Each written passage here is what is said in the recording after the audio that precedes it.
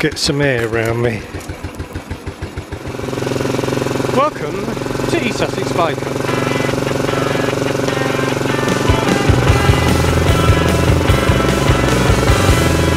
And I'm heading off to JW Groombridges, hopefully to see my new bike again, which I won't be getting until sometime next week. I'm quite excited about it, but I'm quite reserved about it as well, because I'm still wondering whether I'm doing the right thing. Should I get... I'm going to let the cat out of the bag here now. Anyway, it was a case of, do I get a new Benelli TRK 702X, or do I get myself a new Royal Enfield? Well, you'll have to wait and see. We'll see you soon. We're not far away. I've watched many videos about the two bikes. I seem happy enough with it. But then I've been watching other videos about another bike, which actually, although it stirs my soul, I don't honestly know whether it would be right for what I want it for, but see, that's the dilemma. So friends of mine have kind of got into the habit now of saying, do you want to come, we're going to go and do a journey to France, or we're going to go up north, do the NC 500, and so on. And so I'm thinking, well, the Benelli would be a problem,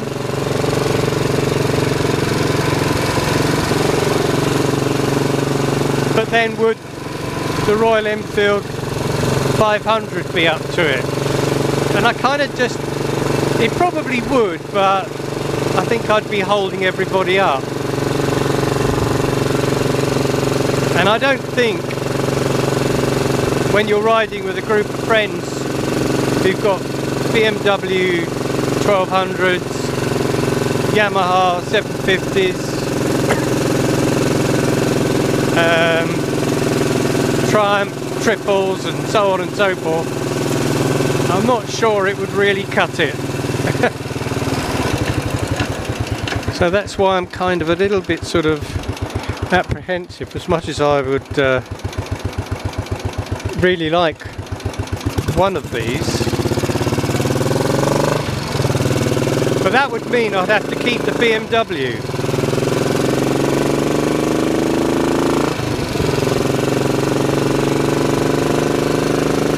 Now that would be perfect for all that sort of work.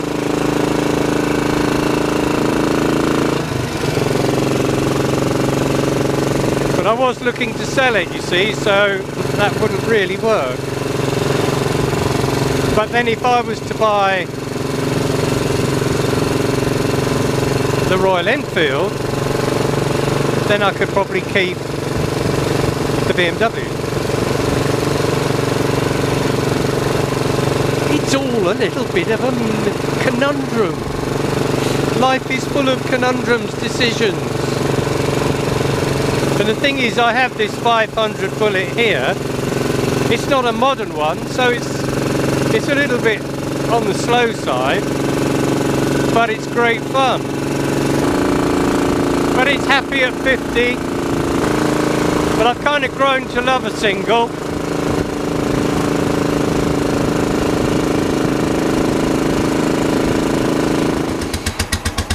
Right.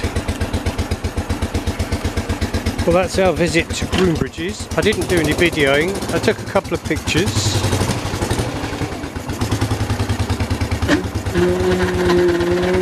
Oh dear.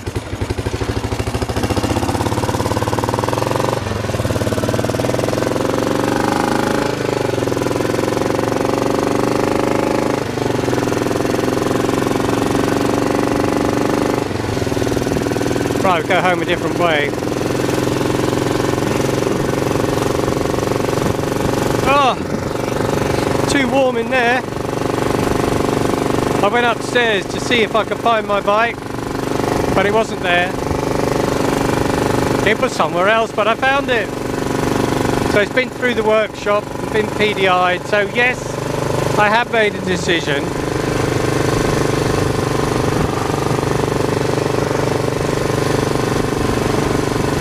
But have I made the right decision? Anyway,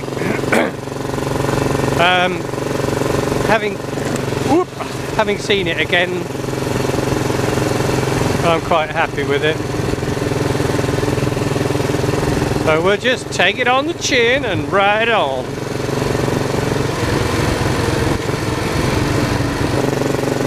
I should have cleaned that mirror really.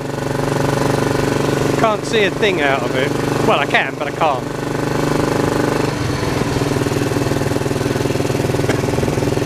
That is a lovely day. I mean, the wind is nice and cool. Or the breeze.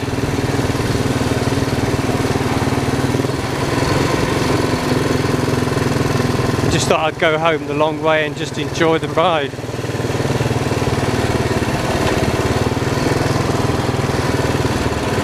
I've just been chatting to a guy on Marketplace actually, and he's got a green chrome 500 classic,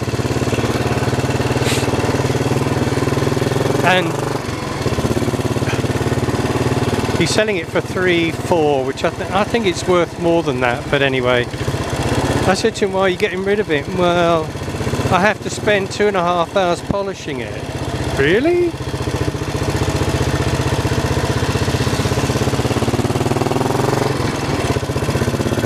I'm not really sure that's necessary, especially if you run a polishing cloth over it every now and again. But then obviously if you ride out in the bad weather, you are going to have to you will have to polish it. Now here's somebody who clearly didn't think his ride through in a t-shirt. That's gonna hurt. I don't know why the revs hang on this. I've cleaned the carbs out and everything is free. I'm not sure why it still does it. Anyway, we're gonna go left here.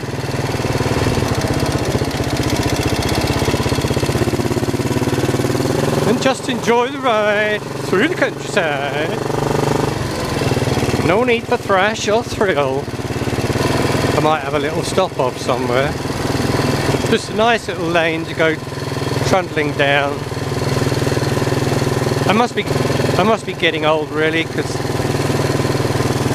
I have my days where I want to sort of get along a bit quicker, but then I use the BMW if I want to do something like that. I always think this bike sounds a bit like a Chinook when it's in fifth and I'm doing about 35 or 40. Might be a little bit too fast. But at night, when I'm travelling back from work, if I use it, it just echoes everywhere. I really must do a battery check on this, because I'm not entirely convinced the battery is that great. And everybody travels so fast now, don't they? Because the cars are quicker, bikes are quicker, and there's just no time for anyone. Everybody wants to be getting everywhere so quickly. I would never have gotten into Royal Enfields actually if it hadn't been for Norley, the Dutch travelling adventure rider. A bizarre set of circumstances really. I happened to find her on YouTube and just got a bit hooked really. And I loved the sound of her Himalayan at the time. and they were fairly new then, and wasn't something I could really afford. But I did buy one in the end, under very strange circumstances. I got some money from the government, and it was just enough to be able to buy one of these. But this is my second one. The first one I sold because I really fancied another bike,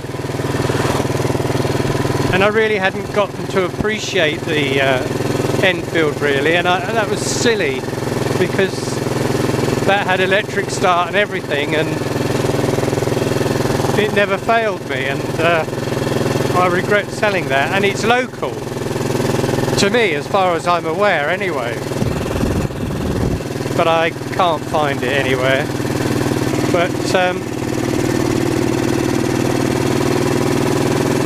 I kind of bought, well, I bought this one, and well, I swapped it, if I'm honest, but I did it as I was trying to help somebody out, but I also wanted something like this, and sadly he can't ride anymore. He's a demon on the drums, but he can't ride a bike. But so I kind of owe it to him really, Andy Hobbs, to keep this, look after it, and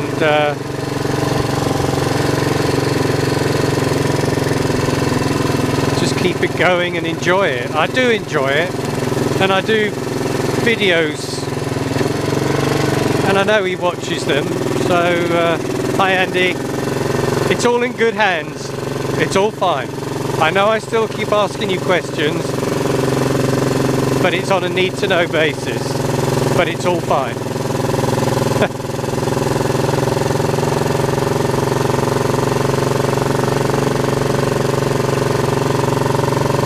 Anyway, I think he's happy that it's where it is, and he knows that I look after it and do what's needed. I would have to be very hard up to sell this, because I made a friend out of buying the bike, and so there's, you know, an attachment to that.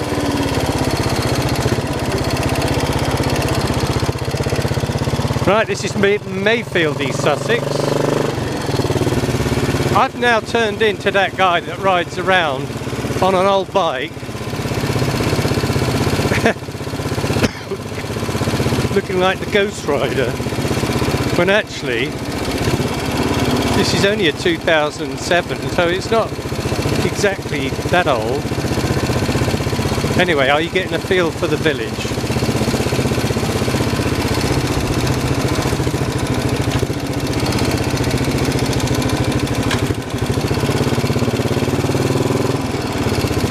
Very famous, nearly, yeah, very famous pub there called the Middle House, who repaired the rack on my bike, on this very bike. Raj, yes, yeah, it's quite affluent round here. Fair play. Anyway, I've left you hanging on the choice of the bikes. And so you'll have to wait. And then the great reveal will happen next week. I was going to wait until the first of the new registrations, but I just didn't want to. And the reason for that is because I got married on the 1st of September. I don't want to ruin the reveal. I should remember the date I got divorced more than the date I got married. Anyway, that's a distant memory, and a memory well forgotten. Does anybody know how to clean cylinder heads that have got sort of, that are kind of, I suppose, stained over the period of time? Yeah, I've just got onto reserve, just felt that holding back. Oh, I was going to stop, wasn't I? Oh, I was going to stop and go round the bike, wasn't I? We'll save that for another day. But if anybody knows how to clean the engines where they're looking a little bit old and unloved,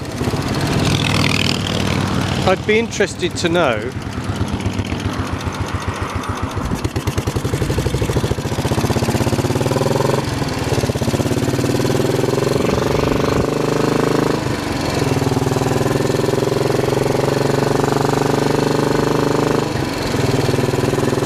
Because I'm not sure. I've tried brake cleaner, but I just don't know. It looks like fuel stain, or it's not corrosion. I will stop and get a picture of it, and I'll show.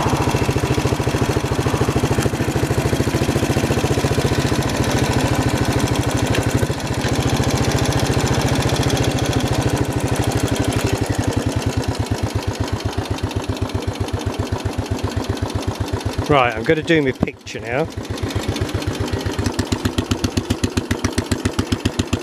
It does shake a bit, doesn't it?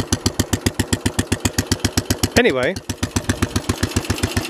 instead of doing a picture, I thought I'll just keep it rolling. But if you look, I'm not worried about that. I'd just like to know what I can do to clean all this. To make it look a little bit more clean. What's the other side like? The other side is pretty much similar, but do you see what I mean? So yeah,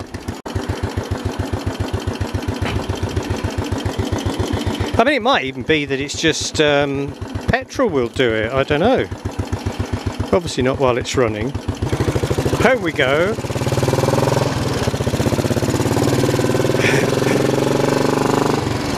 And that's all from me. I'm going to wrap that up here now and leave you hanging about the bike.